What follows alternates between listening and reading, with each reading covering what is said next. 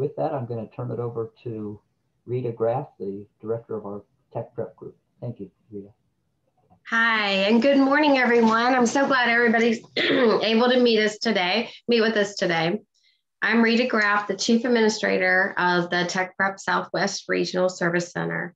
And with Tech Prep, I work with secondary, me and my team, actually I have a team, and we all work with secondary and post-secondary education. We work with our community, we work with our business partners and our employers to increase and support the student access. Whether that means as a student, you go straight into the workforce, with access to a pre-apprenticeship or an apprenticeship, or you go into a college and with credits that you've awarded that you received while you're in high school. This event is actually a perfect example of all those partners coming together. I'm glad you are here to take part in this critical conversation. And several groups of regional healthcare professionals are going to be here. And all these professionals are interested in helping you land your first healthcare job. So this is exciting. I do want to let everybody know we are recording this event. I know that we do have everyone muted and we also have the cameras off, but we also want to encourage you to use the chat option. The chat function's there. These sessions are going to be open for discussion, so feel free to use that chat. We will be monitoring that chat throughout the whole event. With this all said, I'm not going to take up any more time. I do want to introduce you to somebody that's been a huge part in gathering everybody into this for this event, all these healthcare professionals all together in one place, especially for your students, in order to help you better know what's going on out in the healthcare world. So Hope Arthur is the Director of the Workforce Innovation with the Health Collaborative. Hope? Thank you, Rita. And thanks to everyone for joining us here today. We have a fabulous group of education and healthcare professionals presenting to you, and all are interested in helping the students that are here identify and land their first healthcare career. I want to give you just a preview of what we'll be doing. First, you're going to meet several individuals who are currently working in healthcare, hear about how they got their start and how they've progressed their career to where they are now, and what a day in their work life really looks like. Next, you'll hear from several human resource professionals who will help you get a better understanding of the employment application, what they're looking for, what each question really means, how to complete it, and even share some great do's and don'ts to keep in mind during the application process. And then we'll conclude with several talent acquisition professionals. These are the folks you actually talk to during the interviewing process, and they'll share examples of their favorite interviews and some of the best questions they like to ask and what they're really looking for when they ask those questions. And as importantly, how you might want to consider forming your answers to such questions as you prep for your interviews. Throughout the sessions, as Rita said, we really want you to interact through the chat, share your questions. This event is for you. Let us know what you want to hear from the panelists too, and we'll keep an eye on that to make sure that we get your questions answered. So it's my pleasure to introduce you to the moderators for our first panel. These are two amazing ladies I have the pleasure to work with, and they are dedicated and work each and every day to create opportunities for students like yourselves to experience and connect to the vast employment opportunities available in healthcare. They advocate for you. They work tirelessly on your behalf, and they remember to make working together really fun. So please join me in welcoming Helena McKinney, Workforce Manager for the Health Collaborative, and Katie Bauer, Strategic Partnership Coordinator for Lakota Local Schools. Ladies. Thank you, Hope. Good morning. How are you all doing today? You can't respond, but I'll just say that anyway. How's it going, everybody? I am Katie Bauer, and my partner in crime is Helena, and in my little Brady Bunch squares, she's that way over there. But Helena and I are going to welcome our panelists and we would love for them all to introduce themselves. So maybe Wendy, would you like to get us started? Hi, I'm Wendy Howe. I'm the lead medical assistant for Mercy Dry Ridge Family Medicine. Awesome. And Brianna? Hi, I'm Brianna. I am the HR generalist at Maple Knoll Communities. Excellent. And Dr. Bricking? Good morning, and thank you for having me today. My name is Keith Bricking, and I am an emergency medicine physician and currently the Chief Executive Officer of Atrium Medical Center, 300-bed hospital here in Middletown. Excellent. All right. So as Hope kind of shared with everyone, this morning, our first panel is going to really kind of talk about those interesting journeys that we all take to get to the career that we've found, because at least myself and our panelists, we've not gone the direct route. You know, it wasn't like kindergarten straight to medical school. So Brianna, why don't you kick us off and kind of share a little bit about your healthcare journey, and if you started with this kind of position in mind, and if not, how that went for you? Okay, so my career path, or I really wanted to go to school to be an accountant.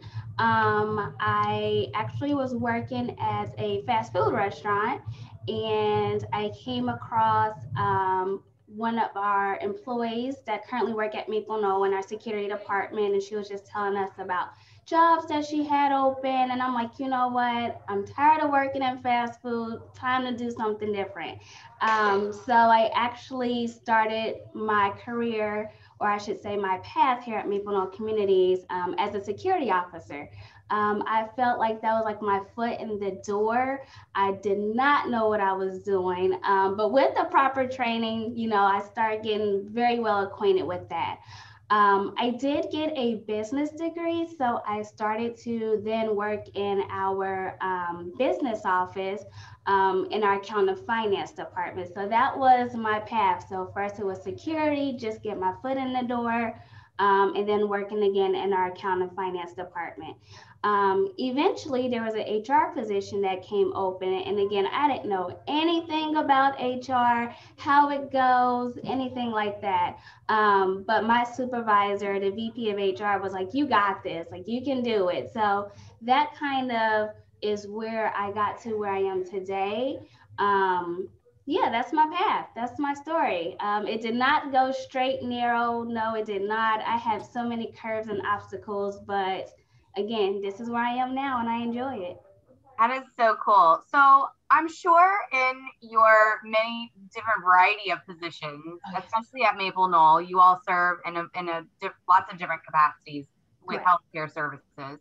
Yeah. What kind of do you see in others what you had, that kind of drive to just see what's coming next and what's cool? Like, how do you see that in people, or how do they portray those positive qualities in your organization? I think just being open, trying new things. I don't know. I think that's really what it is. It's just being able to adventure and not being the normal. And again, just trying new things. I think that's kind of what drove me, and the curiosity. And of course, having like others around me that's saying like, you can do it, you can do it. I think that's really what encouraged me and drove me to do what I did. So I think that's what it is. Awesome. All right, Keith, what about you? Kind of tell us maybe where you got started and how you landed where you currently are. Sure, thank you. I have certainly had an interesting path over my 30 plus years. In high school, like similar to other high schoolers, I was, you know, just looking for a job, worked in a grocery store, you know, cut grass. When I was in high school, I actually had the opportunity to volunteer in a hospital and volunteer at an assisted living environment. And I started to realize, you know, I really like being around people, and I kind of like science. And in college, early on, I actually got a job as a transporter on the overnight shift at one of the local hospitals in Northern Kentucky. And from there, I was exposed to all aspects of the hospital, the emergency department, the lab, certainly nursing units. And I realized, you know, I really could see myself being in an environment where I work in a hospital. Still wasn't convinced. And in college at Northern Kentucky University, fortunately, I had several great professors who recommended, you should reach out to physicians and maybe shadow them, reach out to nurses, find out what their careers are like. I had an aunt that worked in a lab and drew blood for a living. And so I really just tried to expose myself to different areas within patient care. From there, I decided to go down this path of medical school, and certainly spent the next, after college, 4 years in medical school and then 3 years in residency, focusing on emergency medicine. Around that time, I came back to the kind of the Southwest Ohio area and really was just practicing in the emergency department. Absolutely loved it. The great thing about the emergency department, and I say this all the time, is you become the jack of all trades. You have to be ready to see anything that comes in the door. Over the next 5 to 7 years, I became very intrigued by how the hospital and how the emergency department works. In order to be able to deliver care, there's multiple moving parts that have to really work in concert together, whether it's imaging, whether it's lab, whether it's registration, whether it's the billing people, whether it's the clinicians, the nurse, the physician, the respiratory therapist. And I started to learn a little bit more about operations of a hospital, and actually went back to school again for a master's in business administration. And it took me down this path that I currently am down and have been for the last several years of actually being involved in running a hospital. And certainly now as president, I do that on a daily basis. I do still practice clinically in the emergency department. Had a shift earlier this week. Absolutely love taking care of patients, but just love the hospital and clinical environment. That's so interesting because, as you mentioned, you went and you kind of dabbled in lots of different areas to really find exactly what you want. It's almost like going to the buffet, right? If you don't try all the different dishes, right, you don't know which one's your favorite. So that is so important for our students to hear, because I think oftentimes, we can always be apprehensive to try new things, but if you're not willing to just at least go in and check it out and see what it's about, you might not know that it might be your favorite. So that's awesome. Thank you very much. All right, Wendy, last but certainly not least, what about you? Why don't you tell us a little bit about your journey? So like Brianna, when I graduated high school 31 years ago, I thought I wanted to be an accountant. I took all the courses all through high school, and I thought that's what I was going to do. And the summer after I graduated, I took a algebra course at Cincinnati State. And not long after that, I had a friend of mine, her mom was an RN in an internist and cardiology office, and they needed somebody to do billing. So I went into this office, not knowing much about the medical field at all. Barely had we called the doctor much as kids. So when I got in there, flu season was rounding about 6 months later, and they told us everybody needed to learn each other's jobs in case we needed to cover. So next thing you know, I'm giving shots and drawing blood and rooming patients, doing EKGs, all the things I never thought I would do. And now all these years later, I've been with Mercy now 22 years and have worked up to a lead position where I do a lot of training with the staff, externships. I still room cover wherever I need to. I'm like that go-to person. I've even learned how to do IT through the COVID. So virtual world has become real to us. That is so cool. And it's so interesting when you have an idea of what you think you might want, and then that's not it, or it has a way of telling you that that's not it, and then you have other callings coming. That's awesome. Helena, I'm going to pass it over to you. Thanks, Katie. So our next question for all of you is about what you do on a day-to-day basis. In your position, what are the basic daily responsibilities you have? And also, if you can kind of share what skills or characteristics you feel that people listening today might need to be successful in your job or jobs that you work with. So we can go ahead and start again with you, Brianna.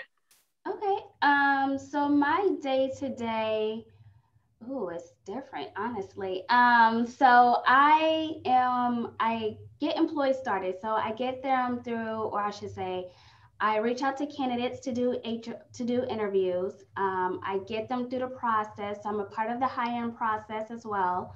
So I get them through. I handle HR issues. Um, that is a lot. It's just a lot of HR duties. I can't really like pinpoint exactly what I do, but it's just a lot of like onboarding process, reaching out to employees, just again, just to get them through the process. And I'm sorry, what was the second question? What? What kind of things do you feel, or like what characteristics do you feel you need to be successful in your job or to kind of thrive in your job and what you do? Oh, in my job, I feel like we have to have empathy for our employees. I've learned that honestly through COVID, with our employees needing to take off, them needing to take care of our residents. I've learned that we really have empathy. We need to have empathy for our employees. That is very important. Another key characteristic is team players. Personally, as I should say for myself, again, I do work in HR, but during COVID, I was working as a temporary nurse aide. So I was working as an STNA as well. So I've actually learned how to help take care of the residents. That was not my job at all, but you know what? I rolled my sleeves up, put some scrubs on, and it was all about our residents. So I think team player or being a team player is a very important part of, the job or position. So yeah, those are a few important things to me anyways.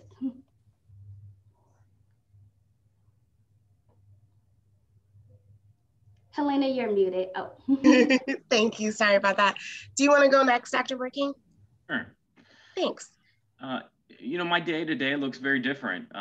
Some days I'm, in my office or I'm convening in meetings, 6 or 8 hours, 10 hours a day. And there's other days where I'm out and about.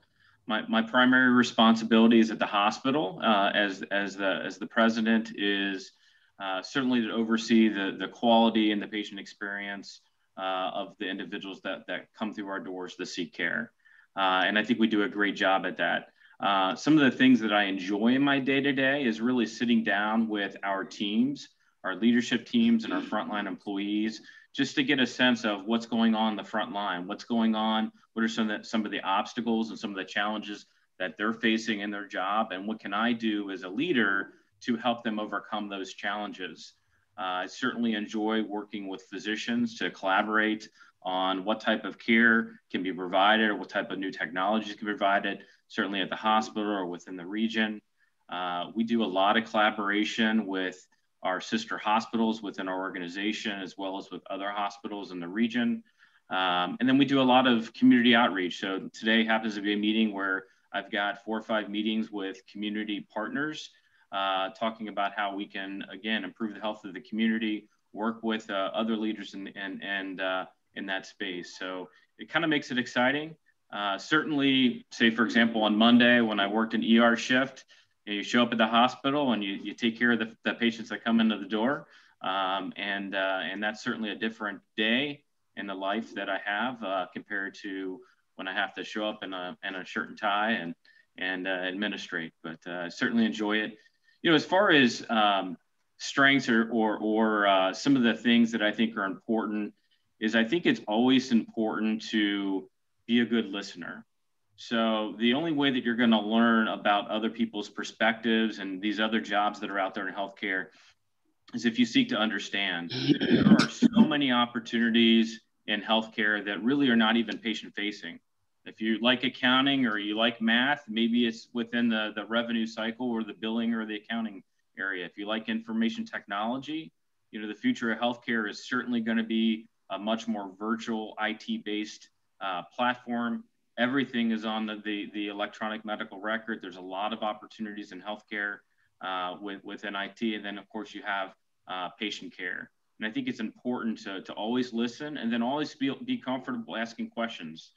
I think another thing that has allowed me to be successful over the last 20 plus years has been finding mentors and finding other people that I can learn from. And it may be in the clinical space, it may be in the non-clinical space. But I think as you're going through high school and you're going through college, it's important to connect with, professors or leaders in the community or professionals, aunts, uncles, parents that are connected to clinicians or people that are doing their job, just to get a sense of their path and lean on them for knowledge and soak that up. And it sounds so interesting that there's something you mentioned when you were talking about how almost like every day is very different. And you have to collaborate and work together to find the best treatment plans for your patients. So it's almost using creativity, which is, you wouldn't necessarily think of medicine as a creative job or career, but it really is. It's thinking kind of outside the box to find solutions. But I think that one thing that's so important for our students to understand is that there are some jobs that are the same every day.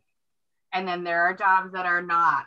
And it sounds like at least from both of you so far that, and especially how Wendy, you mentioned like when you're kind of rolling up your sleeves and getting in the weeds, that medicine is really not every day is the same kind of career in most instances. Would that be an accurate assessment? Yeah, I think it's constantly evolving, and you've got to be able to think creatively. We have a meeting once a week, and the first 15 minutes of that meeting, we focus on innovation and creativity. What are the things that we're going to do different in the next week? What are the things that we're going to look at in through a different lens to, again, get our minds kind of thinking, outside of the black and white box that we typically live in. The goal is to take great care of patients, but there's multiple ways to do that. And then collaboration, teamwork, and partnership is certainly the way. How about you, Wendy? What's your day kind of like?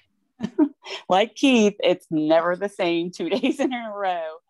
As a lead, I could potentially walk in. We have 5 physicians and our providers in our office, and I have 8 MAs and 4 front office and a manager. It's always something different going on. But our main goal, like he says, is the patient.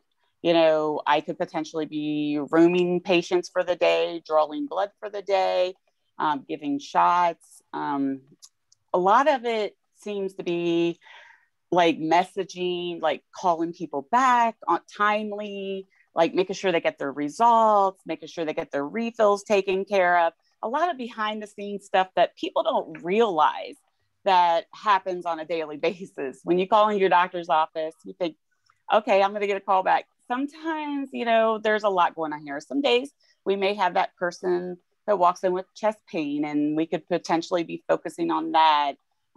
Could be walking into a room that somebody's suicidal that day. Our days, we go with the flow. We have to prioritize what's most important that day. Be flexible. We're a team. We all help each other. No man goes alone. So if one person's down, we all like jump in and help.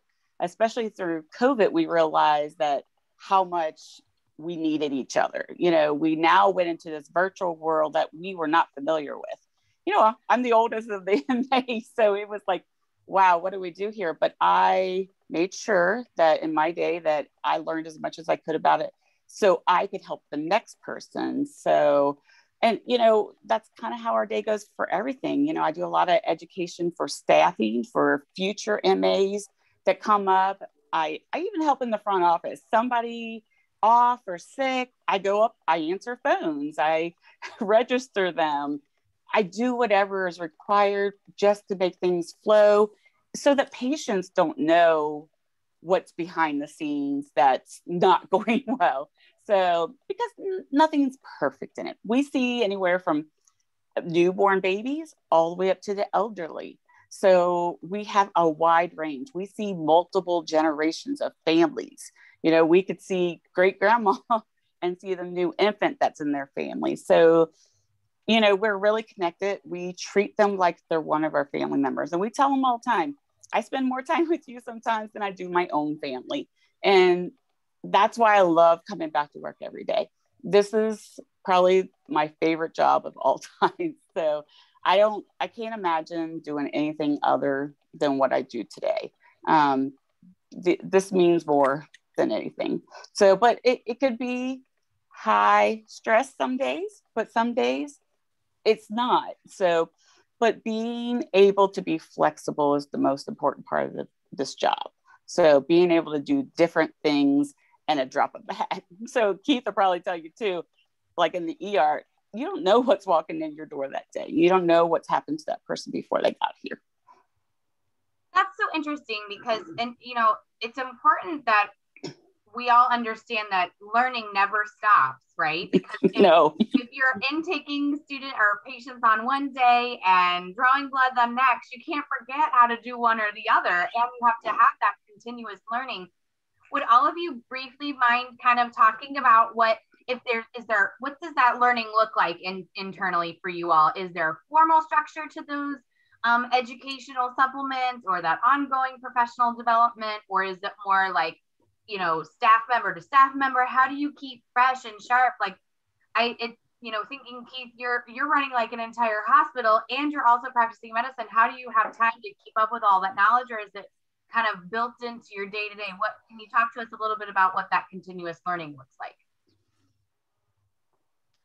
I think it's probably a little bit of all the above. Certainly there's still some more structured education, you know, as a physician, similar to other responsibilities, whether you're a nurse, whether you're a radiology tech, whether you're a respiratory therapist, there's continuing education that you have to do in order to maintain your license or certification. The great thing about the continuing education is it can be in print form, so you can read and take questions, like answer questions. You could do virtual events or and listen to videos or podcasts.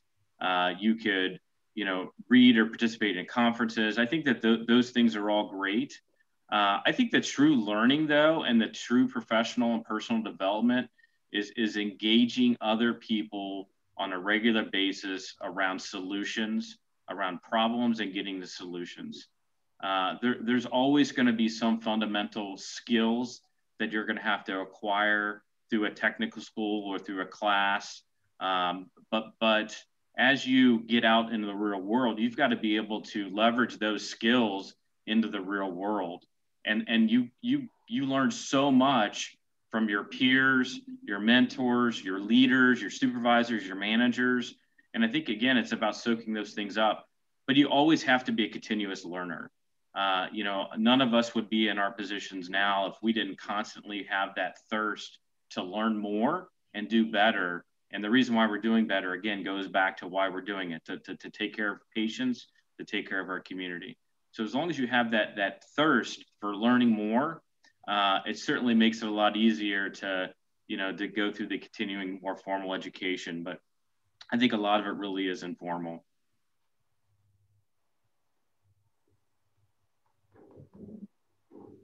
Brianna or Wendy, anything to add there on how you all kind of keep each other sharp on your skills?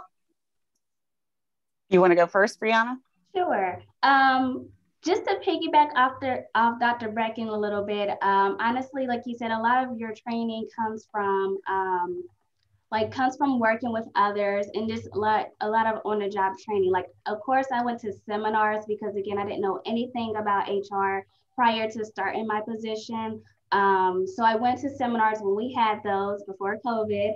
But again, a lot of my training came from working with others, like working with my supervisors and other HR leaders. So that's where a lot of my experience came from.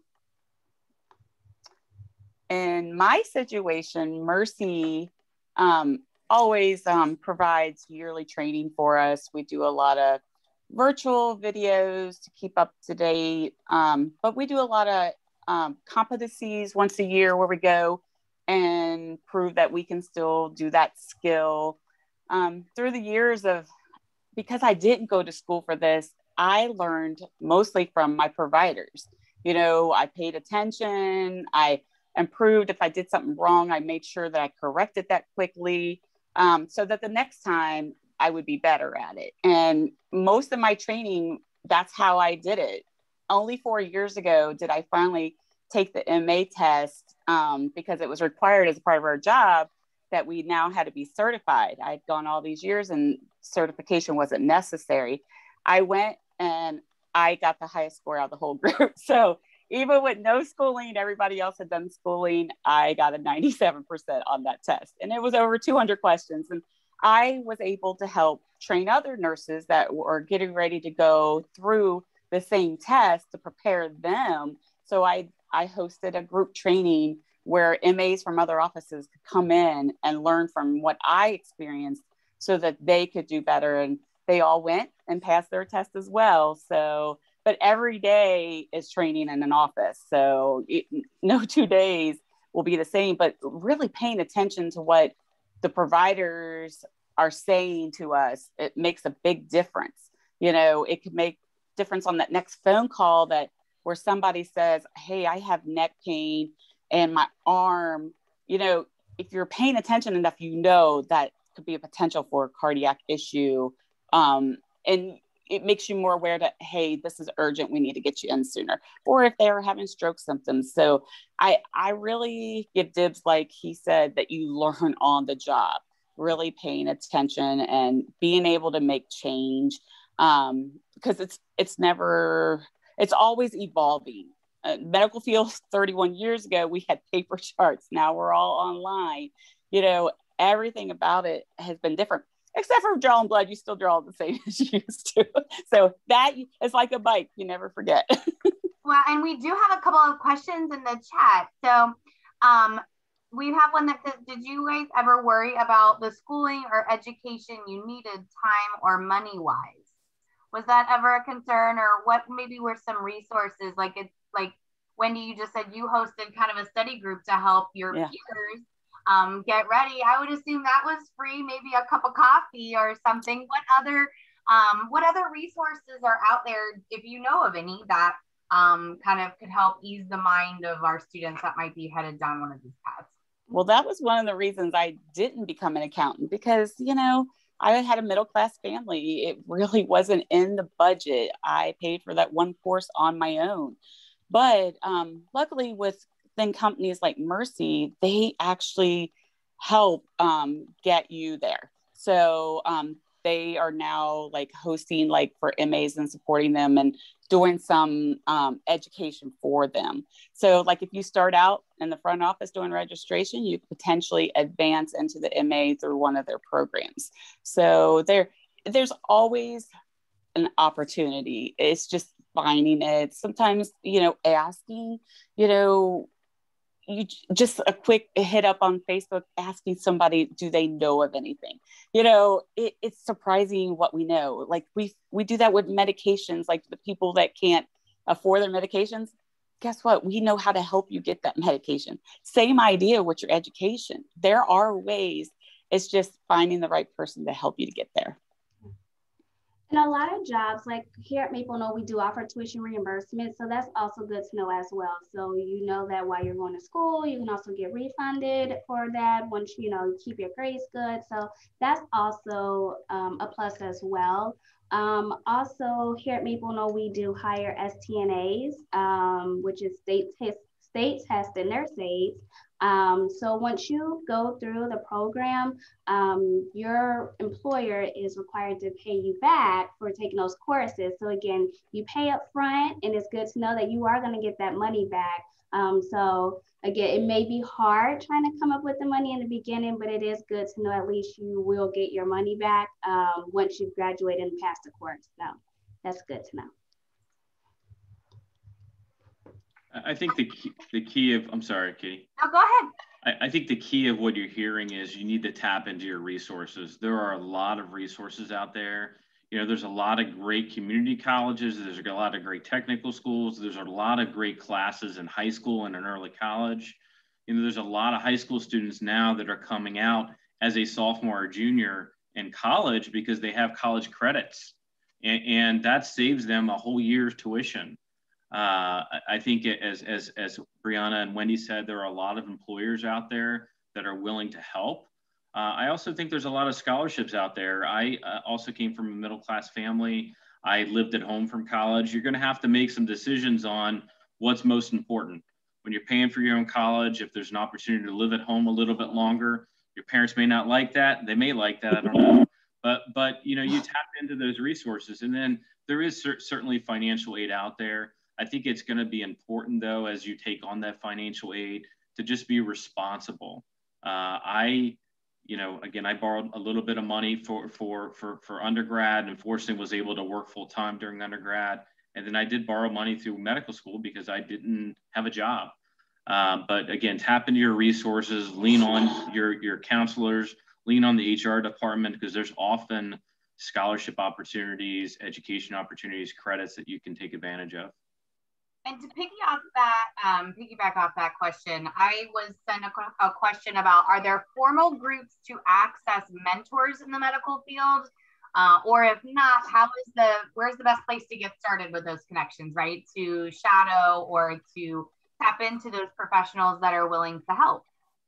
Where should kids go, I guess, to start that conversation? Mercy does do job shadowing. We've had some high school students come in and over the years. Some of them were patients that just showed interest, and we reached out to HR. You know, there's some confidentiality things that have to be dealt with, but absolutely, you know, we want to encourage it as much as possible. So Mercy is very good at allowing externs to come in, as well as job shadows. One of our providers here trains residents and students for the colleges. So like they come in here, they can job shadow with him before even considering going to medical school. So, and he's done that as long as we've been together here for the last 22 years. So he took his education and is now sharing it with others as well. But he's had multiple students come in right after high school to see if this is really the path they want to take at some point. Great. We have keep going. Oh, sorry, Katie. I think you will find that the vast majority of hospitals and hospital systems provide opportunities to connect with employees and leaders in a shadowing or a volunteering opportunity. I think wherever you guys live in proximity, I would contact the HR department at the local hospital and see if there's an opportunity to volunteer. And that gives you great exposure, or if they have a job shadowing program within the hospitals. I think the other thing is, you know, often teachers, parents, aunts and uncles know somebody that works in a healthcare setting, and often they can also bring people into their place of employment for a day or two, or they have a program. So just ask questions, connect with your teachers, connect with the local resources. There's plenty of opportunity to engage. All right, we have about 5 minutes left, and we've got 2 questions that I would love to get answered from the chat. Firstly, the question is, do you feel that the healthcare setting offers safe employment opportunities for minorities such as LGBTQ or other ethnically diverse groups? Absolutely. We see a lot of Nepali patients, and we don't speak Nepali. We've actually hired a young lady for quite a while that spoke Nepali, was able to help translate for us. You know, we don't use that as our main resource, but like in the rooming process, when you're checking somebody's blood pressure, just to explain to them, we just need to put the cuff on your arm. You know, sometimes she was able to relate that easy enough, but a lot of times we pull in a translator. But this is a flexible environment. You know, there's room for everyone. It doesn't matter what your background is. Awesome. Go ahead. Well, I didn't know if Brianna had something. I was going to chime in and add. No, go ahead. Yeah, I think another important thing, the answer is yes. I think that there's certainly a welcoming environment within the healthcare community for employment and actually providing care for you know, a diverse population. I think it's a fair question when you meet with HR. Maybe Brianna would feel differently. Is to ask about their diversity and inclusion program. Is the employer intentional about making sure that it's an inclusive environment. What type of training and education goes on at that location or within that community or within that healthcare setting on making sure you're educated on the LGBT community? Are there other employees that they can tap into to validate that it is a welcoming environment or a safe environment for them to practice, for them to work in? So I think those are fair questions to ask HR. And if the employer does have those programs, if they truly believe that, then you will certainly hear that in your interview. I agree. We actually just created a diversity and inclusion group just because we wanted to make sure that we were including everyone. At Maple Knoll, we are a very diverse. We have so many different employees from many different backgrounds. So it's honestly, like you said, a fair question. I do feel like we do make sure, again, we include our employees, we include everybody, no matter your background. We want to make sure that you feel just as important because you are. And it's nice to see that around our residents, to see the different backgrounds that we have here. So that is important. Excellent. Yes. And I think our last question, and so good to wrap up with, how do you all balance work and life, especially with family? How do you make it all balance? You're all so passionate about your careers. How do you make, fit it all in your lives? Well, I raised a 17-year-old through working full time. Some days you didn't get out when you thought you would. I made sure I got the daycare next door so I could go last minute. You do what you have to do every day. It's just like any other job. You find flexibility. Luckily, if you're truly a team at your job, there's coverage between each other. If we have to go to a doctor's appointment, somebody covers you while you're gone. It works out. If you have a sick kid, they know, hey, I got you, go ahead.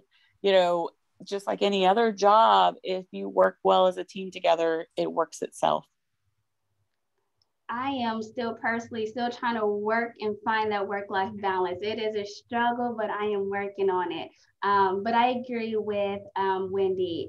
It is something, flexibility, and like you said, having covered some others. Like yesterday, I had to leave early because my daughter had cheerleading fittings. So it's that flexibility of working with others so that way I can maintain that balance with trying to be a mom and trying to make sure I maintain a job. So I'm still working on it though. It doesn't happen overnight. I would just echo your comments. I think it's a constant thing to work on. I have 4 teenage children. I have a very understanding wife that's been with me for almost 25 years and certainly helps to have a support structure at home that really encourages you to be at your best.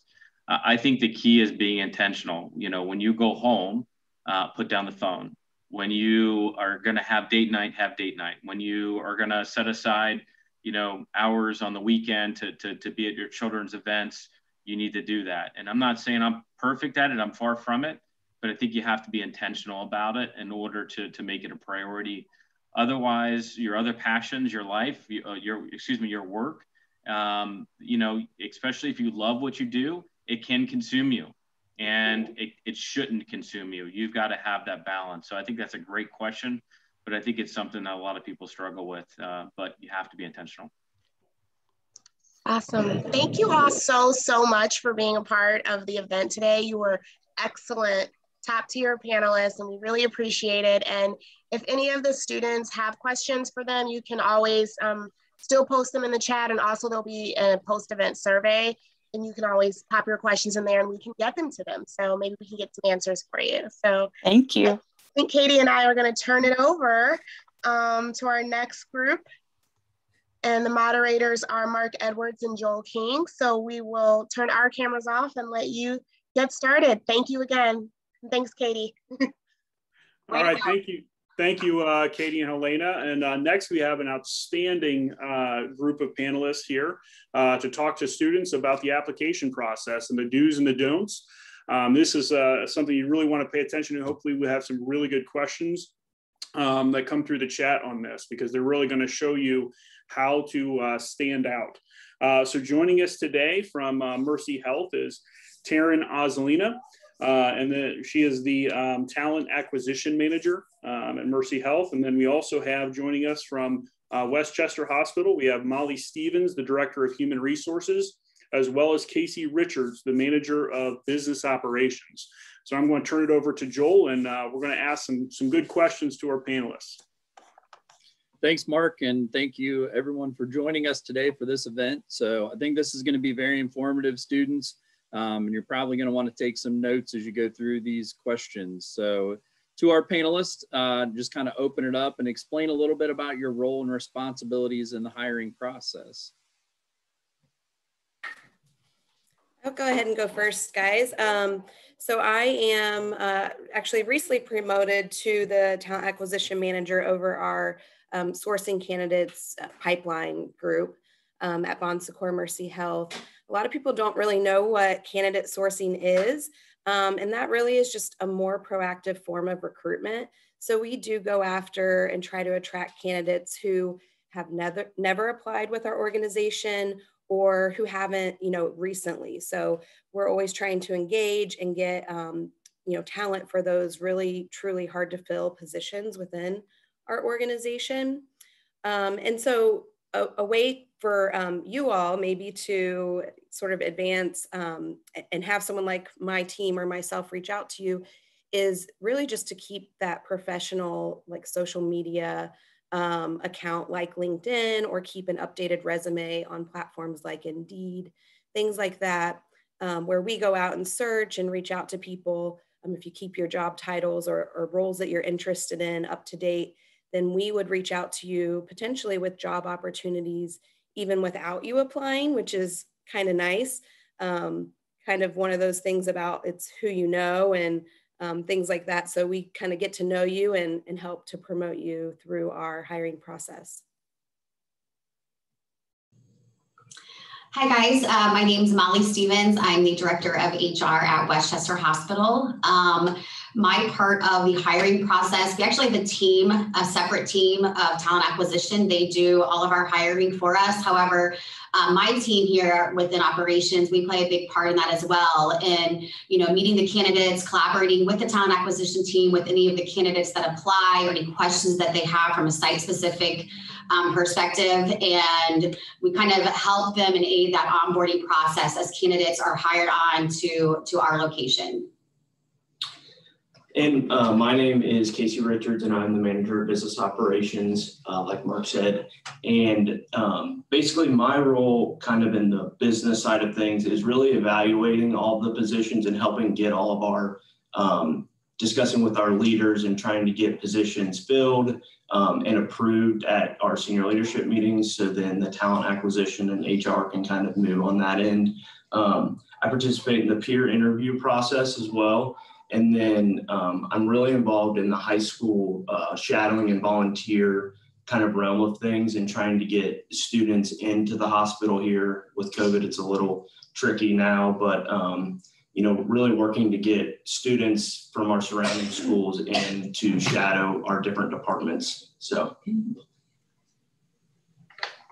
Thank you. So the next question for our panelists, if you guys could share a little bit about what successful candidates do during the application process that helps them stand out to get an interview, or maybe share some of what unsuccessful candidates might do to eliminate themselves from the process. So Taryn, if you want to talk a little bit about that first.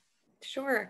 For me, honestly, I think step one is just completing the application and all the steps required, being honest and accurate as you fill that information out. Truly is step one. So we have a lot of people who kind of start our process, but do not complete it. And we, with technology and IT advancing, we are, putting some things into place that kind of eliminate those candidates that don't complete those steps. So those who do stand out automatically. Our hiring process does have quite a few steps, to be honest, with assessments to make sure you're the best fit for the role.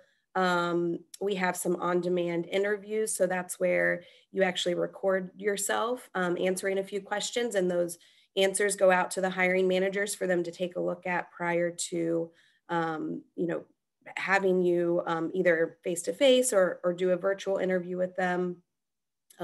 There are HR questions and, pre-qualifying questions just to make sure, again, before we call you up or invite you in, that you are a good fit for that position. So just filling out and completing all of those steps will put you ahead of others. And then really, I think for this group, just to have a professional resume, even if you don't have past work experience, to list qualities and experiences that could relate you to the medical field. So customer service or caring for others, things like that, that you've done maybe in your personal life or childcare, just things that will help us to see some of those skills that would relate over into the medical field would be very helpful. And hi, this is Molly again. I'll just kind of add on to everything that Taryn said. She was kind of spot on. I'll just add, on your resume, putting anytime that you can volunteer, that is huge. Anytime that you can do any type of customer or community service within your community, that is huge on a resume. And then just having a good work history, but kind of do not underestimate yourself and all the stuff that you can do and all those volunteer opportunities, because those are always good things to see on a resume. So I just add on to what Taryn said. And I think that it's prior to even submitting the application. If you can get into the organization and, like I said, shadow with the department or do some volunteering within the hospital, that is already giving you kind of a leg up on people, because your name is out there, people know you, they're familiar with you. So not that you're automatically going to get the job because of that, but it does give you kind of a leg up on people. And then I would also say, kind of tagging on what Taryn said, is really just work on the resume, because that resume is what is going to sell you to even get an interview. So make sure that is professional, cleaned up, there's no typos, and that you really are selling yourself and all of the great experiences that you have done. Even, small things that you don't think people may, think are big, they can, be the difference between you getting the job and not, or getting an interview and not. So I would just put kind of everything on that application.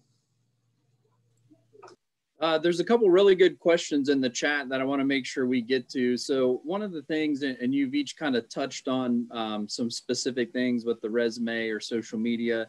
Are there any steps that are maybe missed by high school students particularly, or new candidates, or is there something that maybe a high school student should really pay attention to in that application process besides their resume?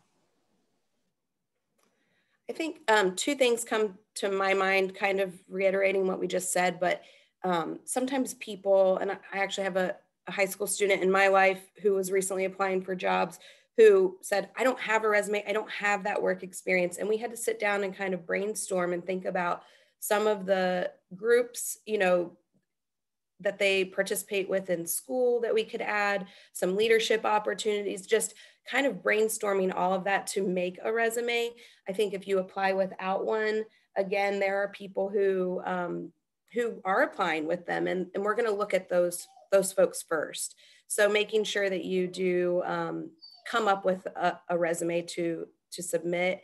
And then the other thing would be, if you're in a program now where you're getting some training or some certifications, just making sure you include those. Those help you stand out as well. And then just to add on to what Taryn said, I think through the application process at times, I don't really see anything. A lot of times people kind of they miss things. So things are not completely filled out. That's what we see a lot of, is there's incomplete application. So there's a lot of holes. And then kind of just to add on to what Taryn said is the resume. The resume is huge. Think about maybe the school activities that you're involved in, any type of clubs, committees, anything that you're involved in throughout school. Those are also important things to add onto your resume. While it might be small in the beginning, that's okay. But it does give you kind of a stepping stone to kind of get that resume started. And then I would say in regards to the resume, I would kind of review what the organization that you're applying for the job for and try to maybe tailor some like certain things like your qualities and whatnot that you may include on the resume to fit what their values and their mission is. Because if someone's reviewing that resume and see like those certain words stand out and your experiences and kind of how that kind of fits into the organization's culture, that is going to kind of show the person that's reviewing it like, wow, this person, does fit into what we are looking for. But then I would also just reach out to anyone in your, teachers, whoever, to make sure that they review the resume first to get some, feedback, because you may think that it looks great. And I'm sure that, it is a nice product, but there's always something that can be tweaked or changed. And that goes for anyone and everyone. So just reach out for help, I guess. Casey, another thing that you've talked about is job shadowing. And there was a couple questions in the chat about who they should contact. So maybe who they should contact at UC Health. And then if you have suggestions for other facilities that they should reach out to. Yeah, so at UC Health specifically, we usually go through the schools, like teachers or whoever's kind of in charge of the shadowing programs at the different high schools. If you don't have a shadowing program, first I would start there asking who is in charge kind of getting those opportunities established. If the school does not have those, they are more than happy to reach out to myself or call the hospital and someone can get in contact with me. But we also, on our website, and a lot of other organizations, they have it on their website of shadowing opportunities or volunteer opportunities. There's applications on there to, kind of get that started. We had a couple other good questions regarding job shadowing. So one student wanted to know just what does a job shadow look like in the healthcare field, and then also involving shadows this summer with COVID or things starting to open up. What do you guys see there? And this is for both Mercy Health, because I know you guys do some things as well.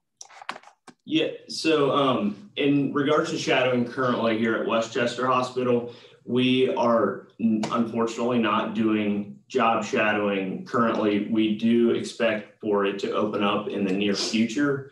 That is kind of telling. I think they were going to evaluate on July 1st and kind of see where we're at COVID-wise and whatnot. But we do offer, with some schools, we've been starting to do some virtual shadowings, which kind of just consist of the manager or the department leader sitting down and kind of going over a day in the life of that department or that job occupation.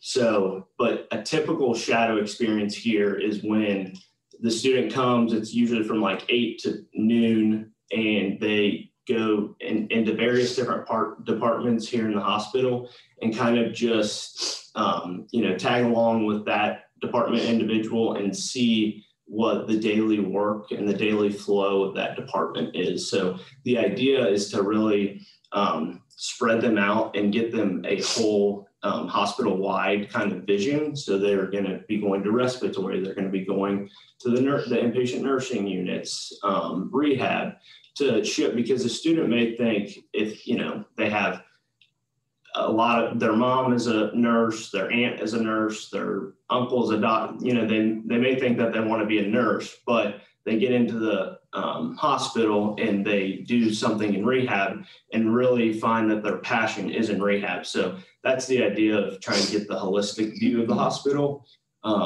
And that's kind of how our shadowing experiences are structured. And then I'll just add on in regards to shadowing. So we do that shadowing, that kind of what Casey is talking about. But as we interview candidates and when candidates go through that selection process, we do shadowing. We allow candidates that we are going to be considering for a position. We do currently put them through a shadowing. It's like 2 to 4 hours. They come in and they kind of shadow on the shift that they would potentially be working. And we have been doing that for a few years now, and we found that to be very rewarding. A lot of candidates will select out. It's maybe not going to be a good fit. But that is one thing as you go through the interview process, do not be afraid to ask to do a shadow if you're being considered as a candidate, because it's only going to give you just that eye-opening experience if it is a good fit for you. And our process is exactly, it sounds like the same as theirs, kind of reevaluating coming up soon. Even our internship opportunities are, virtual and online now just due to COVID. So that did change a lot of things. I also love the on-the-job shadowing while you're interviewing. It does self-select people out. You see some procedures and things that may take place day to day on that job and decide that is not the role for me. It also gives people a great chance to take notes and ask questions. And also, don't forget, you're still on a job interview. So those 2 to 4 hours are really telling about, how someone will fit in with the team and things like that. So we are pretty much spot on there with kind of timeline and everything about shadowing. Well, both of you, perfect lead into our next question. So let's say our students have successfully completed the application process and you have contacted them for an interview.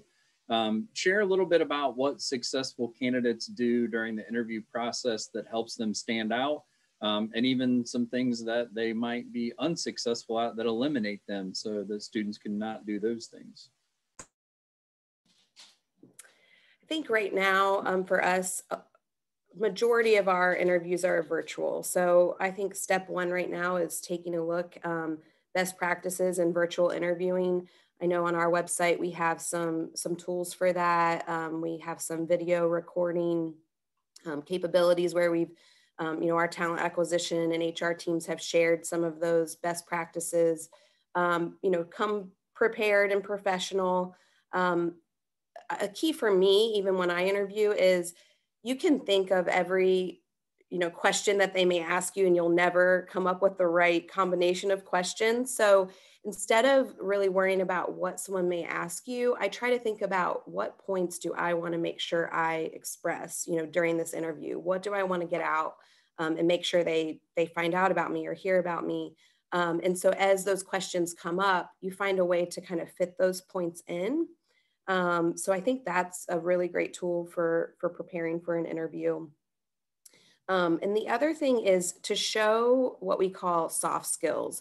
So especially a high school student who isn't, experienced or fully trained maybe on these roles, soft skills are going to be a good attitude, if you're dependable, if you are flexible, what's your motivations?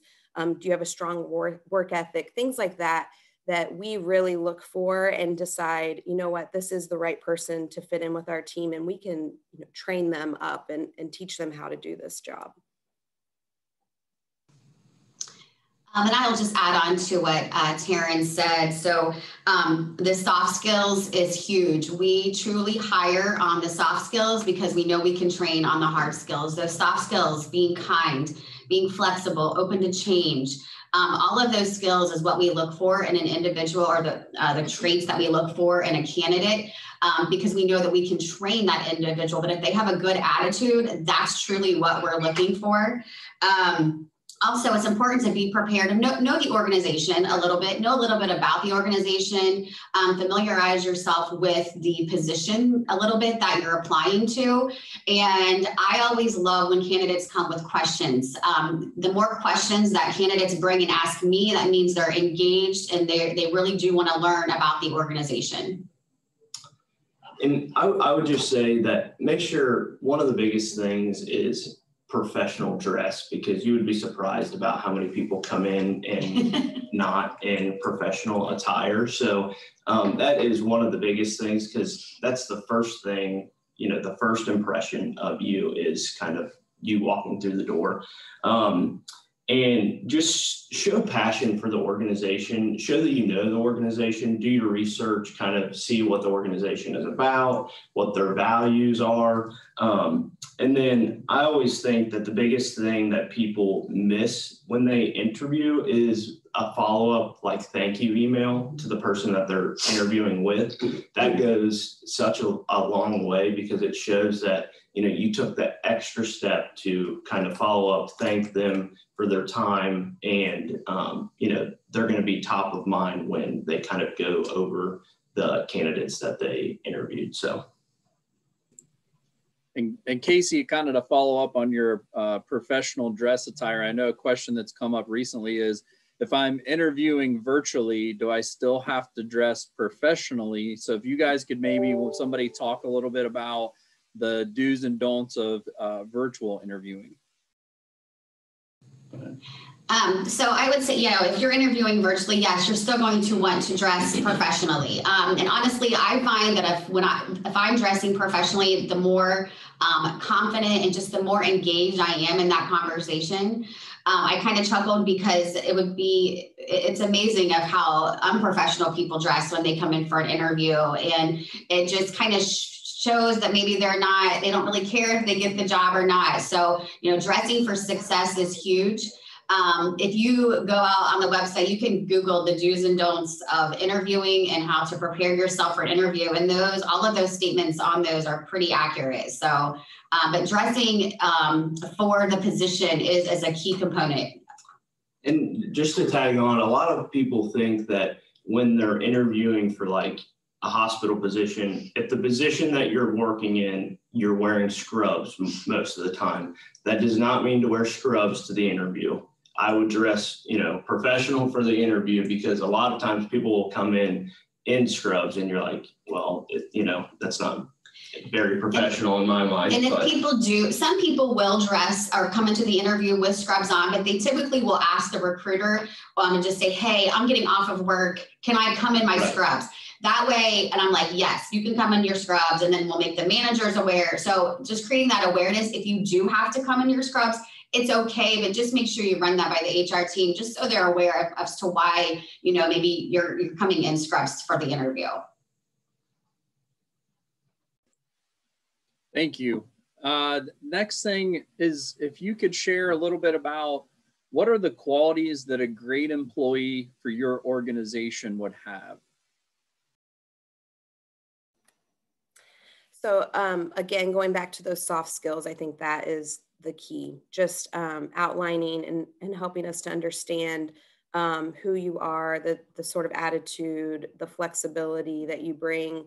You know, something in our world is we do things every day that aren't, you know, a part of our job, and you don't say that, you do them, you learn from it. It helps you to grow and learn and advance. So, you know, having that mindset is key. The other thing that's big, and at least in my world in reviewing resumes, is that past behaviors are a predictor for future behaviors. So something I wanted to make sure I bring up on this talk is about having short stays in employment. You know, I know as a young, you know, when my younger days, a year felt like a lifetime, but it's not. When you're looking at a resume, if you see, you know, 2 months on a job and 4 months and 6 months, that really says to me that you're probably going to stay with us for, you know, 5 to 6 months. And we're really looking for our more long-term, you know, fits. It costs a lot for an organization to hire and train. And so we want long-term employees. So, you know, sometimes stick it out, see if things get better, you know, those sort of things, instead of maybe leaving an organization early or before having that next position lined up, things like that. I think Taryn pretty much wrapped up that question. I think, again, the soft skills, being flexible, being open to change. Any job that you do, there's going to be change. So having that open mind, be able to adapt to that change within that role is huge. And I think just being patient as, you know, as change does happen. So Taryn pretty much hit on all those key characteristics. Yeah, and I keep saying this, but just show that you have passion for the work and for the job that you're doing. A big thing in healthcare is teamwork. So really highlight and show that you work well in a team, because in the hospital, nothing can be done by one individual. It takes every single person, whether that's someone working in EVS, a nurse, someone in therapy, a doctor. Everyone is on an even playing field because everyone's job matters. So just show that you can work with with a group of people, because that is going to kind of highlight that you can truly fit into the culture at the organization. We had a good question in the chat that I think goes along well with what we were going to ask about. So I'm going to kind of combine it together. And the question was, what type of programs are available to help us get on track with our careers? So I think this essentially is asking, what advice do you have to a high school student right now that's looking to get into the healthcare field? Where do they need to look to?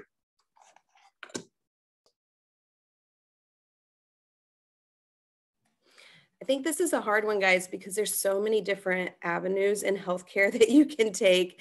So I think that's probably, number one is either trying to figure that out. Of course, I know when I was in high school, I didn't know what I wanted to be when I grew up. I only in the last maybe 6 years figured that out. But starting down maybe a path, we've talked about all these shadow opportunities, and I know COVID has, put a little bit of a damper on some of that, but those are great ways to start. I know all of our, our Mercy Health, as well as our competitors, have programs that help people become, STNAs, MAs. We were sort of helping to educate and grow our communities into roles like that. So honestly, you can reach out to some of us on like LinkedIn and just, you can ask. Never hurts to ask. Do you know of a program? Do you know who I can talk to? Things like that are a great place to start. I know earlier in the earlier panel, they talked about it's all about who you know. And I truly believe that. That's how I ended up at Bon Secours Mercy Health. A friend reached out and asked if I was interested in learning more about a position. And, here I am 6 years later. So I think that's a great place to start with who you know and just sort of seeing what opportunities are there and finding out what fits you best. Again, I'll just kind of echo what Taryn said. Yeah, networking is key. And I think, maybe talking with some of your high school counselors and talking through some of your likes and interests that you have, that would probably, be very helpful. And maybe they can help walk you through what those opportunities or maybe, what your likes are. And then, getting involved, I would say any type of young professional organizations that you can, which is part of networking, that is huge. So, any type of, interactions where you can expand maybe what your interests are, and then reaching out to the hospitals or wherever you might be seeking employment and looking at a shadowing program, that will definitely give you that insight as well. So another question going back to resumes that have come up. What about high school students that lack experience? Sometimes we know that employers are looking for people with experience, but high schoolers that don't have that experience, that might have a certification like an STNA or something like that. What do they put on their resume to really stand out? Do they put high school classes that they've done? Do they put on things that they do at home? How do they demonstrate those skills that you're really looking for on a resume?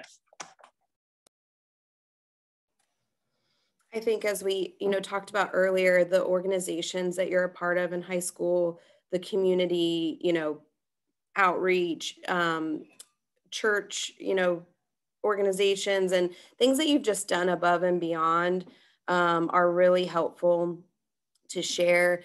Again, any customer service or caring for others is great for the healthcare world to see, bedside manner and those customer service soft skills. I think it's per individual just to sort of think through, what have I done? What can I showcase and highlight? enlist. They don't have to be, jobs per se. It can be just some of those leadership skills that you've gained in being a part of an organization. I don't know if you guys have anything to add. I'll just add, yeah, you said it very nicely, Taryn. And I think I'll just add, I think, I've seen, we don't expect, we know you're in high school, so we don't expect a full blown out resume of tons of work experience. But I think, as what Taryn said, don't underestimate some of those things that you're involved in. I've seen people that nanny, they have a nanny job. They've added that to their resume. That's great to add to your resume. So I would just really fine tune and truly think about all of those involvements that you have and add those to your resume. Another question here that came in about medical explorers. And I know Mercy works with the medical explorers. Taryn, are you familiar with medical explorers and what they're doing currently at Mercy? I'm not, actually. I would love to learn. All right. Well, Donna Lauber, I know, is on the phone.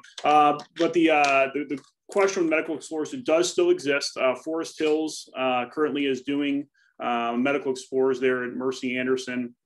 And Mercy Claremont has also been involved in Mercy Healthcare Explorers as well. So if you contact your school counselor, they might be able to connect you with some of the great things that Mercy is doing over there. And last question is just a one takeaway as far as communication goes. How do you recommend communicating with a potential future employer? What's the most important aspect of communication when you're trying to get a job?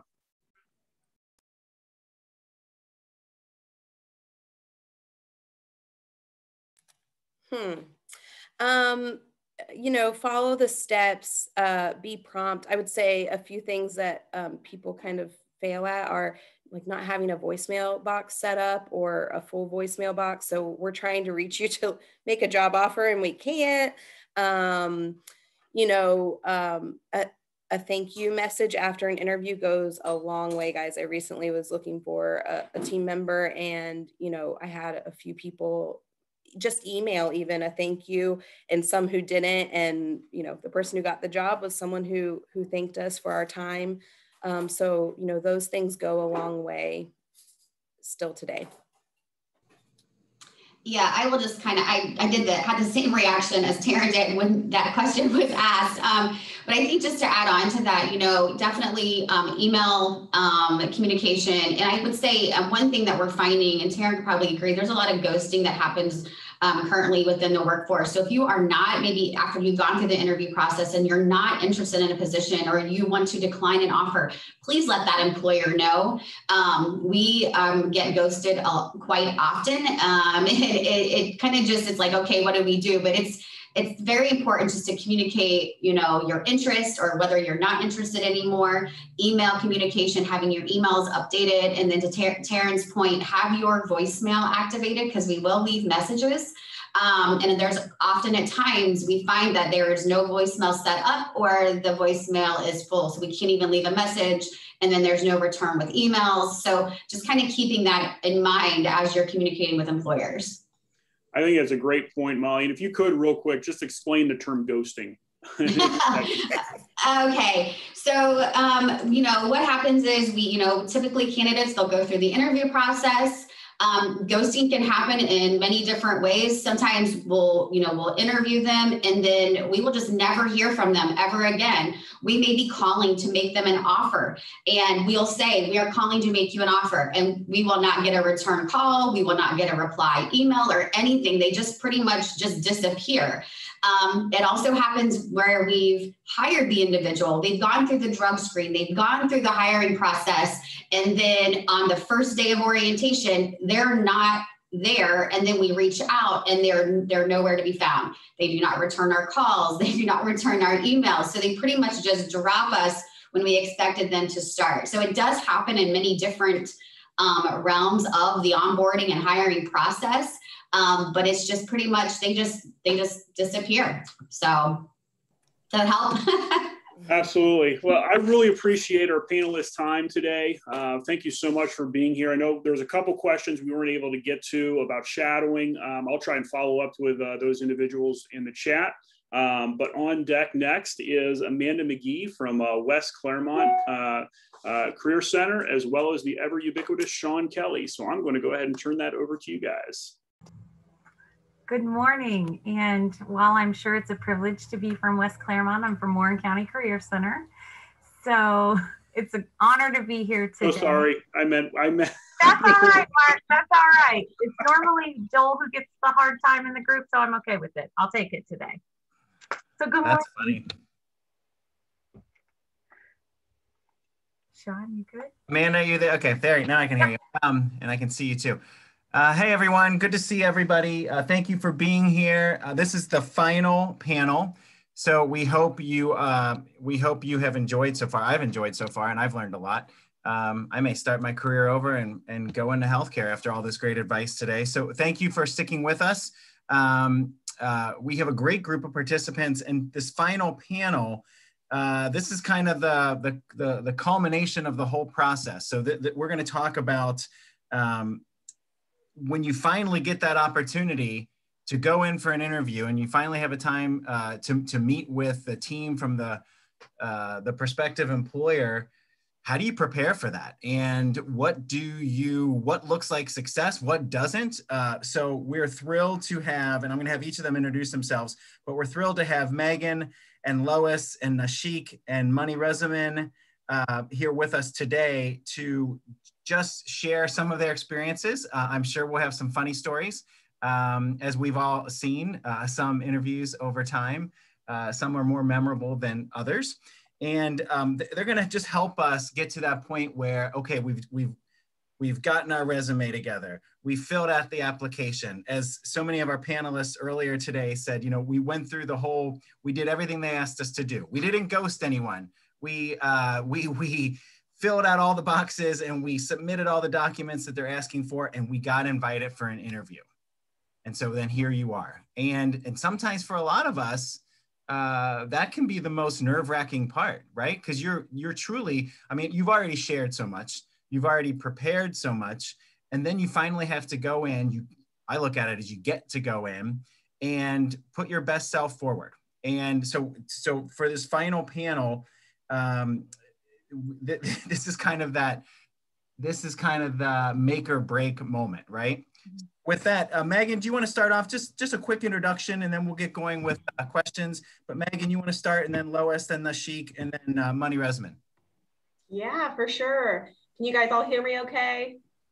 Perfect. So I'm Megan Duell. I'm one of the HR business partners with the Christ Hospital Health Network. I've been here for almost 3 years now.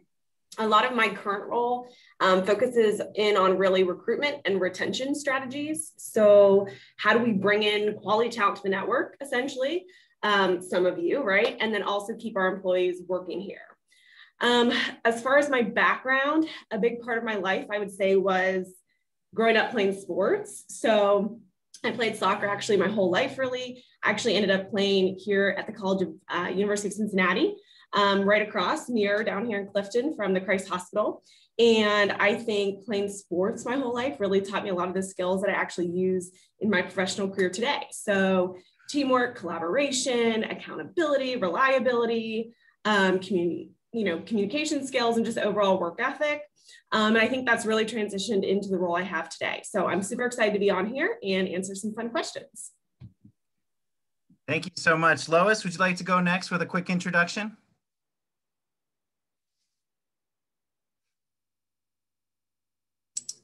Sorry, I was on mute, so now I'm back.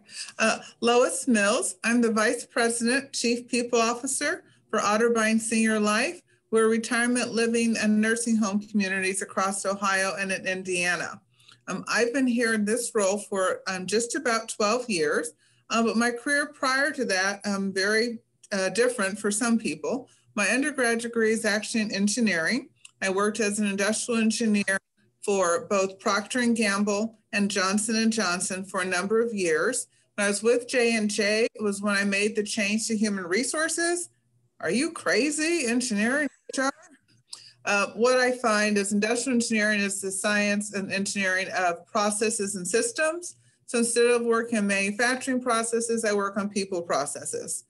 So that's what I've dedicated my career to through the whole variety of HR areas.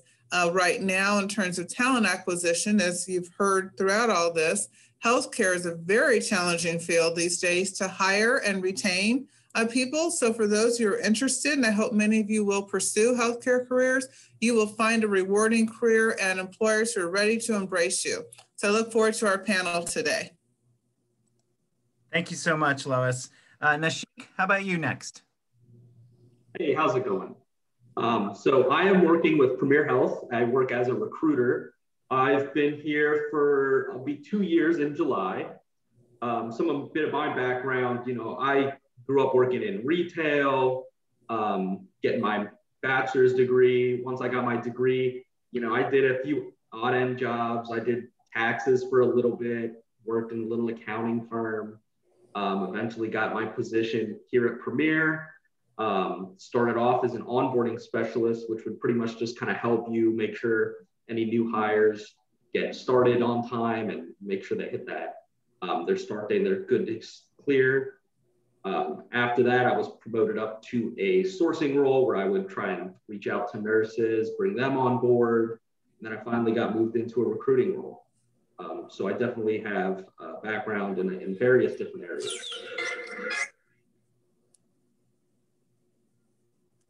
Thank you guys so much for being with us today. I love the Chief People Officer, Miss Lois. I love that title. It's pretty cool. Yes.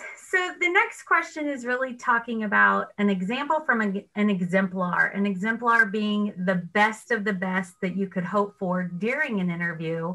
It's really two parts, I should have said. Do you have an example of an exemplar interview? And do you have an interview that you'd like to forget? Anyone is free to respond. I'll jump in. This is Lois. So my exemplar interview would be actually one for this role.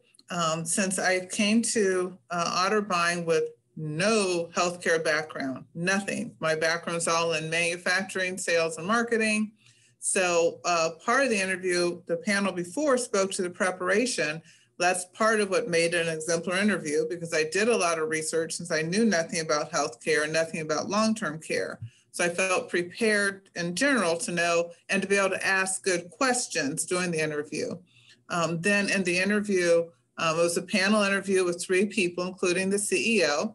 And I felt really good about it because I had thought about how to translate my HR experience in manufacturing, sales, and marketing to healthcare. So having pre-thought about that, I think I was able, obviously, I guess, convinced them that I could do HR and healthcare.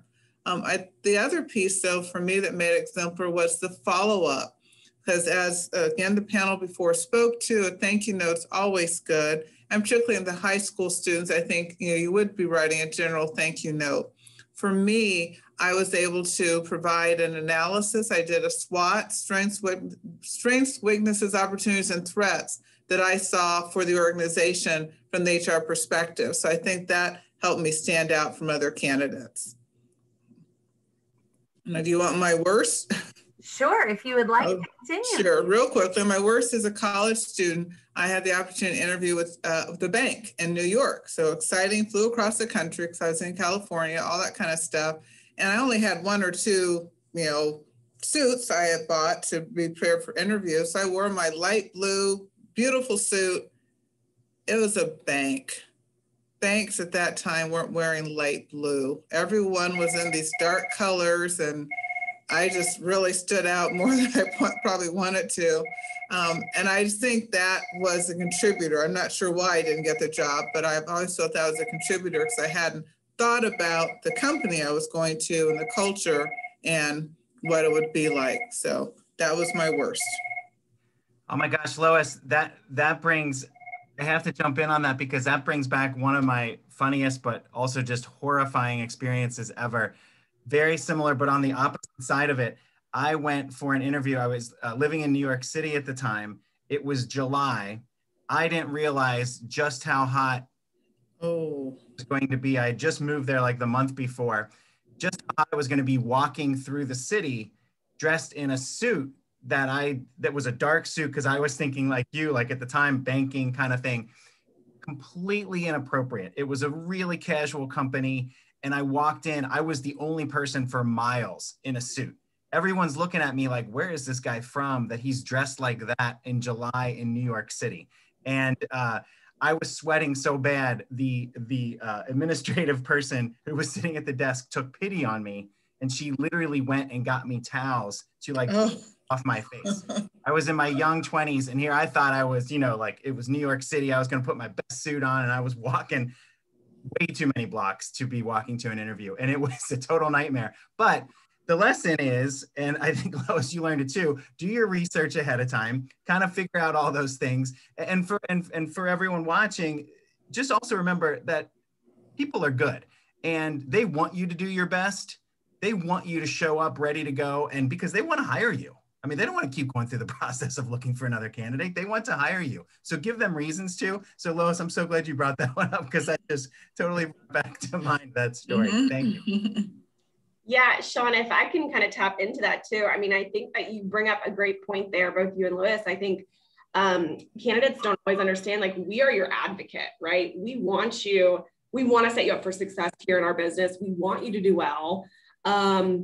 And we want to help you, you know, through the process. But candidates have to know they have to help themselves, right? And so that means, like, what all panel 2 said as well is being prepared, being on time to the interview. We always say early is on time, right? On time is late. So be prepared, show up early, make sure you kind of know exactly where you're going. Dress appropriately, like we've talked about. So some of the best interviews, I think, obviously, they show that they've prepared themselves, right? And they're setting themselves up for success in that interview process. So dressing appropriately, like we talked about, showing up on time, right? If you have questions in advance of where to go, how to get there, even if we did that and you're still confused, let us know. The more questions you ask and the more curious you are, actually shows us you're really engaged in the process and you want to do well. So I think another really piece of advice that I've seen from some of the best interviews, just to kind of continue the conversation here, are people who are confident and have awareness, right? And, you know, be confident in what you bring to the table and who you are, and what you're looking for a job. And sometimes maybe that is even that you don't know what you want to do just yet. And that's okay. Being honest and vulnerable and saying, you know what, I'm not really sure, but here's what I do know about myself. So either I like helping people, that's what I know. Or, you know what, I like cleaning and I like staying organized. Or, you know what, at this point, if I am just trying to like start a career and make money, right? But I'm not really sure where to go or how to do that.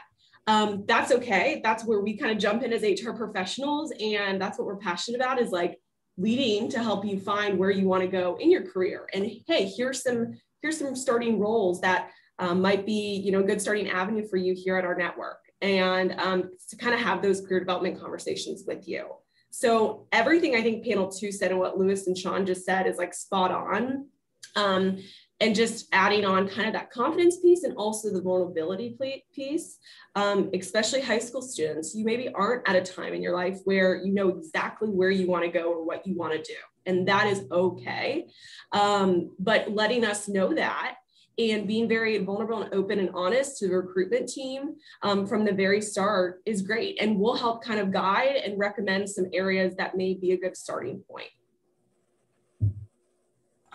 Thank you. I would say, I guess, from you know, interviews that maybe haven't gone as well, just to, I guess, go on the other side of the token here. Really overall, I would say it has been when people don't show up, right? I know panel 2 kind of talked about ghosting. So, you know, either when people are showing up late, they're not on time, if it is really hard to communicate with you throughout the process. So if you're not really available from a communication standpoint, whether that's texting, calling, email, whatever that is, if you're not dressed appropriately, and or don't seem to be like engaged, right? Or want to be there. And I think we're going to get into kind of maybe potentially some more questions too, and kind of what that looks like, but show us that you're engaged and you want to be there. And that's our hope, is that you do want to be there, right? You're wanting this job, but make sure that, you know, you're really engaged and understanding the questions we're asking, and what we're looking for during that time. Thank you. And I'll have to agree with Megan on that. You know, all the points that she made are great. For me specifically, some of the best and worst that I've dealt with had to deal with, honestly, attitude. I think attitude goes a long way, especially with high school students. You know, some of you aren't going to have a lot of experience coming in, and that's okay. But like I said, I've had people who come in with great attitudes, go-getter attitude, and that goes a long way. Coming in, being uninterested, having a bad attitude, that will, you know, end interviews pretty quickly. But I think that's kind of one of the biggest things that I've seen on both ends, good and bad, that I've dealt with. Thank you. I got a direct message. Can I add on briefly what Megan was saying? I agree with everything. In terms of being on time, what does that mean? So my recommendation is that you arrive about 10 minutes before your interview. Further, the night before, drive there, make sure you know how to get there, get all those things out the way. And then I really recommend you get there 20 minutes ahead of time, but you sit in your car, you sit across the street, you do something, because when you go in to the interviewer 20 minutes ahead of time, that makes me nervous because I'm probably in a meeting and I'm like, oh, I'm making this person sit out there and wait for me. So for my recommendation is be earlier, but don't come into the building until about 10 minutes before your interview time. And a piece of advice I was given years ago was that if you're going into a building where they can see the parking lot, they're watching you from the time you get out of your car. And so make sure that you're not doing anything a little crazy, or, you know, make sure all of your hair, your glasses, everything's ready to go when you get out of the vehicle, because you don't want anybody seeing you, you know, doing weirdness, right? Actually, I have something really quick, funny to add. An interviewing a high school student once, their mom had brought them, and we had this big window, front window, doing just what you said we were watching. And he got out, his mom got out, she's making sure his hair is all fixed, his ties, and it was so cute. We loved it, but I'm sure the student would have been mortified if they'd realized we were watching them. That would probably be me. I laugh, but I have a 7-year-old who that might be me. Along the lines of the appropriateness of once you're in the interview, I think everyone in their life needs to have someone who will say those difficult things to you. You know, sometimes it's grandmas, a lot of times it's women in our life who say those really difficult things. And I just want to make sure that we say, put the phones away, and make sure that you guys always have your phone on silent. Can you guys give any examples of just, I know we've talked a lot about engagement, but having that constant distraction, has that been an issue? Yeah, I would say in, you know, definitely in some interviews that I've been in, and as a business partner, you know, I'm not one of the primary recruiters, so I'm not doing as much as, you know, one of our talent acquisition partners, but I've definitely been engaged, and I've jumped into recruiting, and I've done recruiting in my career. And there's been plenty where, whether it's an on-site hiring event and you're sitting across from somebody and you're in person, you know, and the phone rings, right? And it's right here and it's a quick look.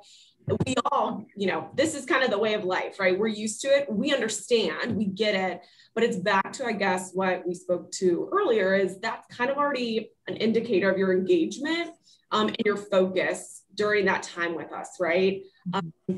We understand things come up. We understand there's emergencies and things do happen. But try and put that away, put it on silent, just as Amanda said, and kind of give your full focus during that time. Because the other expectation, I guess, on our end from an HR perspective is that, you know, you've solidified with us that this time is a good time for you, right? And that it works. And so if it ends up being that something's coming up, again, things come up, we get it. We all have, you know, personal situations pop up or emergencies, but we would expect that you've really told anybody, family, friends, you know, people who maybe reached out like, hey, you know, like I'm busy during this time, or I have this time blocked, and you're giving us, you know, your full attention and showing that engagement. And if not, again, that's just an indicator of what's really their engagement, their focus, their awareness during this time. Lewis, Masika, I don't know if you guys have anything to add as well. Yeah, I actually just recently, and this wasn't me directly, but I had a candidate who interviewed with, I spoke to them, screened them, set them up for an interview with the manager. And with some of our clinical positions, what they'll do is they'll job shadow sometimes right after interview. So I was notified afterwards that the person, when they were job shadowing, were on their phone the whole time. And, they were with just a normal PCT, and maybe they thought, oh, nobody's around, or but the PCT will report that to the manager, comes back to me, and that's pretty much like, they get disqualified for that because it just shows that they're not interested. So that's definitely a thing. Just making sure that you're staying engaged is a huge thing.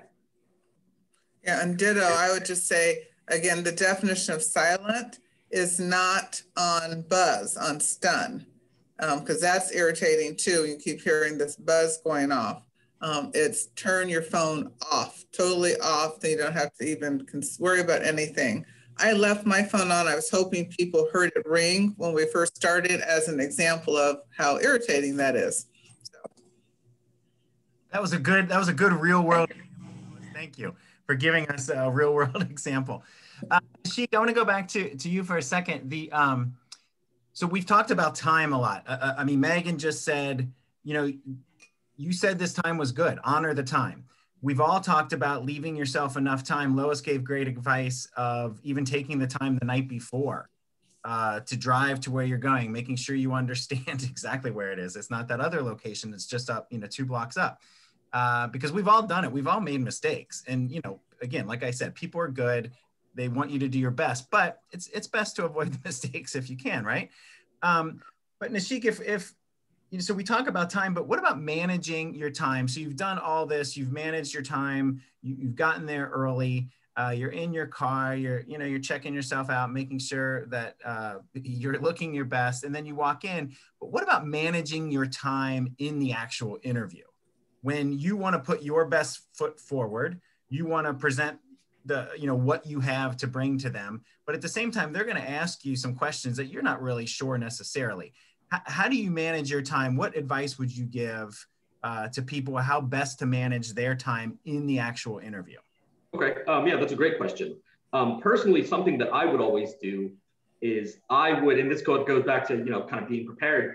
I would always, Google, look up, interview questions, right? A lot of companies end up using very similar interview questions, a lot of behavioral questions. Now, there's always going to be some depending on your position, clinical side, if you're in engineering, something a little bit more tailored, but there's always the general, give us a conflict you have with a coworker, things like that you can always look up and find. And it's really being prepared. I've had interviews before where I'll ask a question and someone's sitting there thinking about it, and if you have to take a little thought, that's always okay. But if you're spending, 30 seconds thinking of something, it does show a little bit of being unprepared. And there's always that kind of what you're saying, the time that kind of comes into play. So like I said, what I would always do is I would always just Google answers or questions really, and kind of prepare in the mirror. I'd talk it out, figure out what my response would be. And, when it came time to the interview, I've always been told sometimes in the interviews that, oh yeah, that was a great quick response. That was a huge thing that they liked. Same here, if someone has an answer on the top of their head, it's always great. I know that they're coming in prepared because I know not everyone has these answers on the top of their head. So that's what I would personally do and what I always recommend to people. Thank you. And Lois and Megan, do you have an example? Also, I want to give a reminder because I just saw Hope put something in the chat, which is a really good reminder. For everyone out there, please send us your crazy questions or send us your things that you want us to ask the panel, and we will. But to that point, is there a tactful way? We've all watched, right, the classic politicians where they're asked a question. They don't come anywhere near to answering that question, but they oh so gracefully pivot to just say what they want to say. Is there a way to do that, Lois, Megan? Yeah, I think what he mentioned earlier was, a lot of our questions, and Lewis added too here, I know that we ask as a network and probably many other employers do as well, are behavioral based questions. You might hear that, right?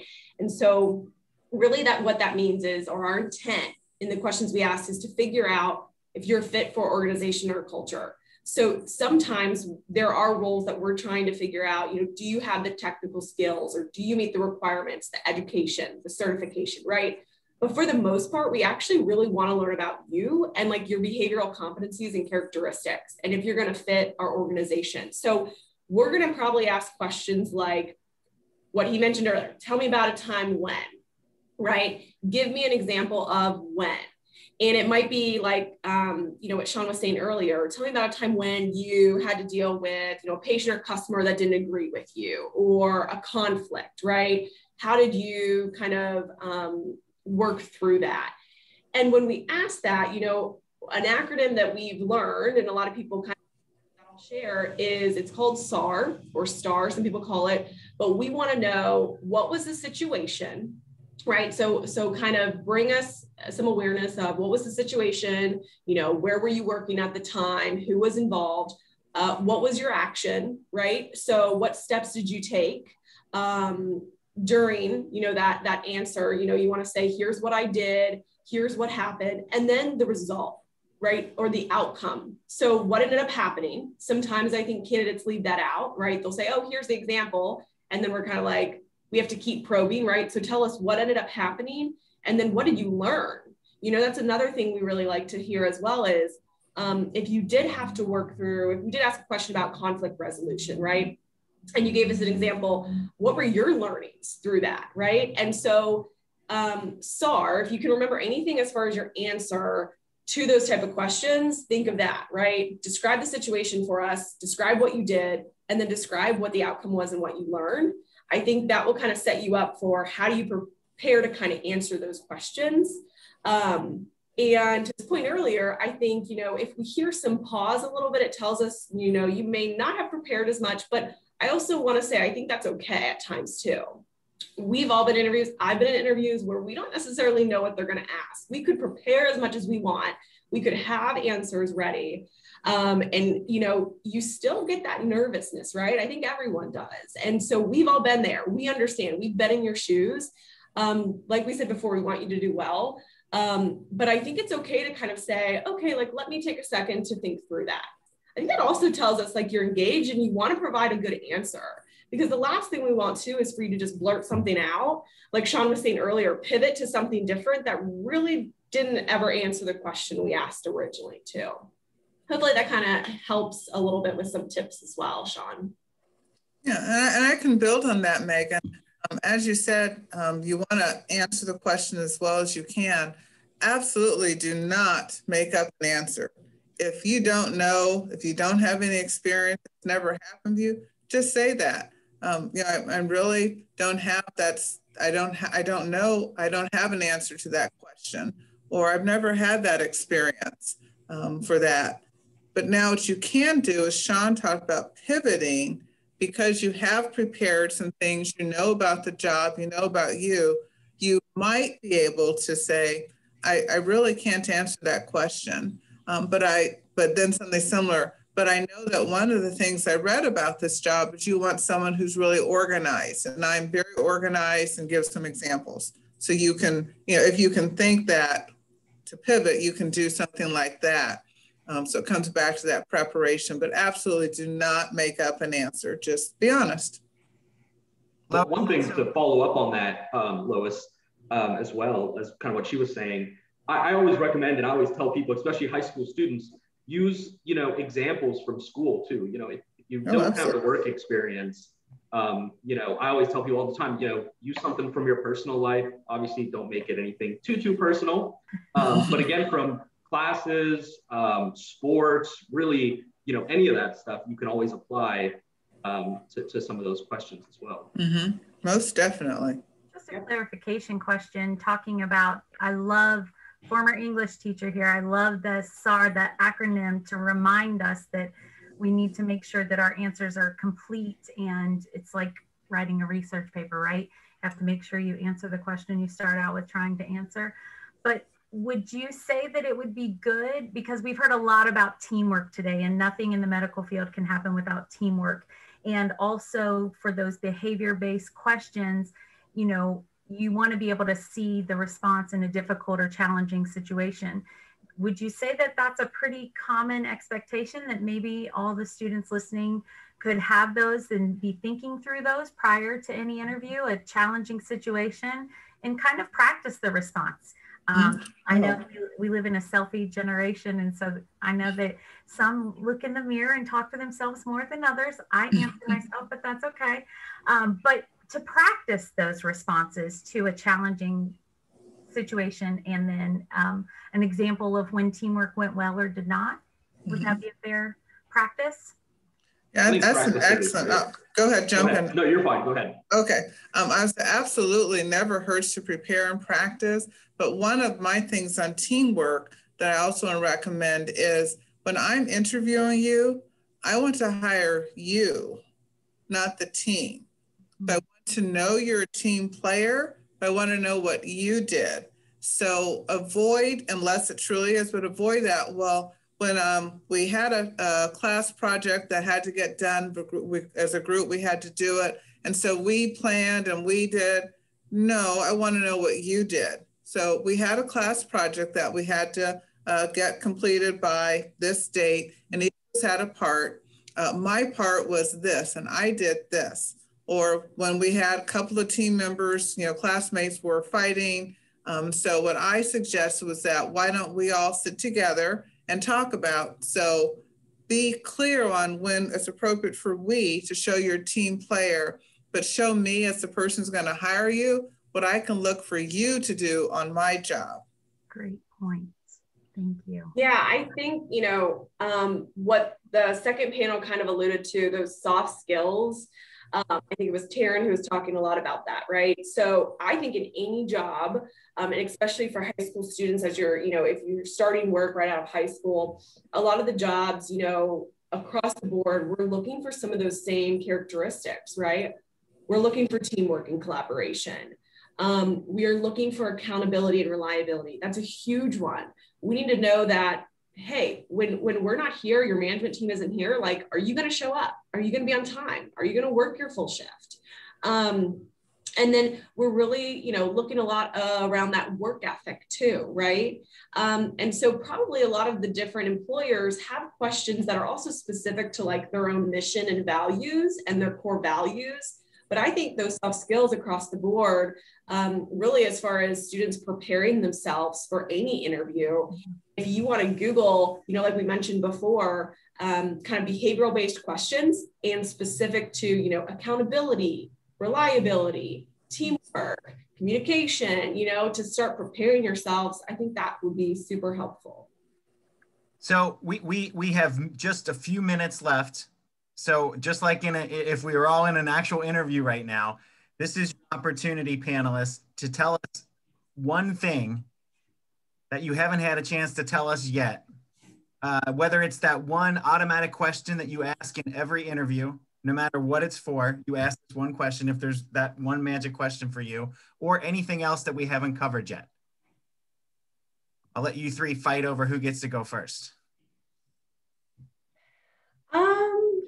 I will say something real quick that I think would be helpful for students to know too is in an interview, right? You walk away and you might not always know if you're going to get it or not. And sometimes you'll walk away and you'll know like, wow, I really feel like I did well, right? Or maybe not my best. One, I think what panel 2 already said was, I think thank you to the hiring manager or the recruiter is super important. But 2, I think don't be afraid to ask for feedback, whether you got the job or you didn't, right? If you end up especially getting a note that says maybe like, hey, we're moving forward with, some other candidates at this time, that's okay. It's a learning experience. Take it as a learning experience and continue to move forward. But also don't be afraid to reach out to that HR recruiter or that team to say, hey, like, thanks for your response, but hey, any feedback for me on what I can do better next time? Because all of us have been there. All of us have, not received a job opportunity that maybe we went for.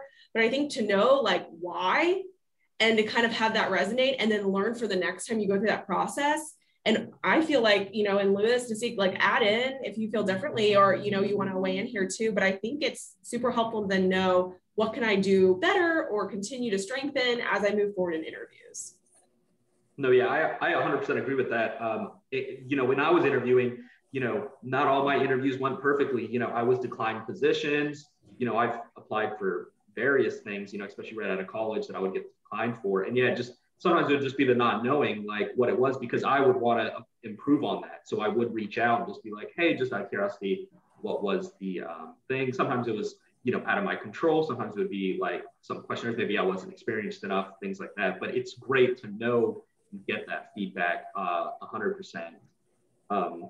For me, one advice I will give that I think we haven't discussed yet is be careful when you're going in your experiences and not bad mouthing previous employers or just in a general situation, other team members. You know, you want to make a statement of, you know, if you're explaining why you left something, it's one thing, but you want to be very careful not to talk bad about previous employers. That can kind of play into us seeing, well, if you ever left us, you know, you would maybe talk bad. So be careful with that. I do run into that with people. So be very careful when you're explaining a bad situation, how you're going about that. Okay, Lois, you have the final 30 seconds, Lois, it's yours. Okay, well then my final would be 2, 1, even in this COVID times, have a firm handshake. Nothing worse than a noodle handshake at beginning and end. Let the interviewer lead whether they're going to shake hands with COVID, but other than that, and then just be prepared. Be yourself, smile, be confident, look people in the eye, and try to just convey who you are. And we as interviewers will get that. Thank you so much, Lois, Megan, Ashik. Thank you so much. Amanda, thank you for being my co-moderator.